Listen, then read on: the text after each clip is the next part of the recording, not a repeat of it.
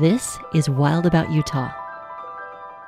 When I looked up at the cloudy sky on October 14th, I was dismayed.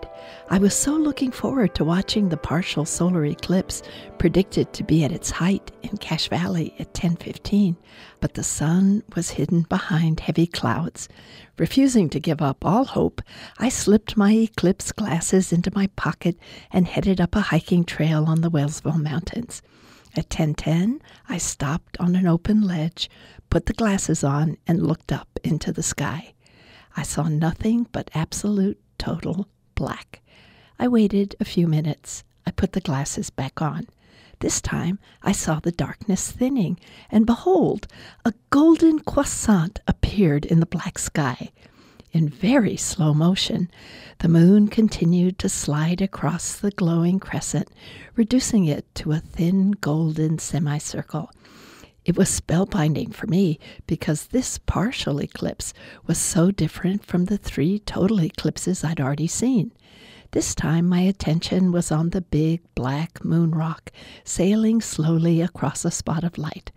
In the past, watching a total eclipse was all about the sun disappearing. My first eclipse was in 1961. My high school physics teacher had taken us on an all-night bus ride. In the morning, the bus pulled over in an olive grove. I will never forget how the color drained out of the countryside. The birds stopped singing. We felt the chill as the temperature dropped. My second total eclipse was on a ship in the middle of the Atlantic Ocean. We were on course to intercept the path of totality when it started raining. The ship's captain gunned the engines and somehow found a bit of open sky. We counted down.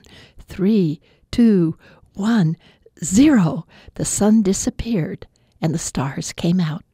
We took off our glasses. We held our breath. And then a tiny spot of hot sun poked out on the sun's aurora, and what looked like a giant engagement ring spread across the sky. My third eclipse was near the Grand Tetons in 2017. This time, I was fascinated by the small crescents of sunlight shadows dancing across my shoes. In ancient times, the temporary extinguishing of the sun caused quite a bit of fear. The Chinese thought a giant dragon was taking bites out of the sun. They beat drums to drive the dragon away. In other countries, warriors shot flaming arrows into the sky to ignite the lost fireball. We still have much to learn about the moon, the sun, the stars, and beyond. But what I learned this year was that the sun is 400 times the size of the moon.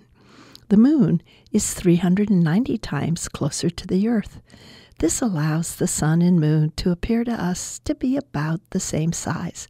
So when the moon slides between us and the sun, sometimes it covers the sun completely. And when the moon is at its farthest point from the earth, it leaves the fiery edges of the sun exposed, the ring of fire.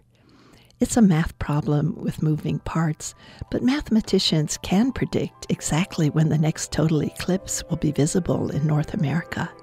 Set your calendar for April 8th, 2024. This is Mary Hears, and I'm wild about Utah.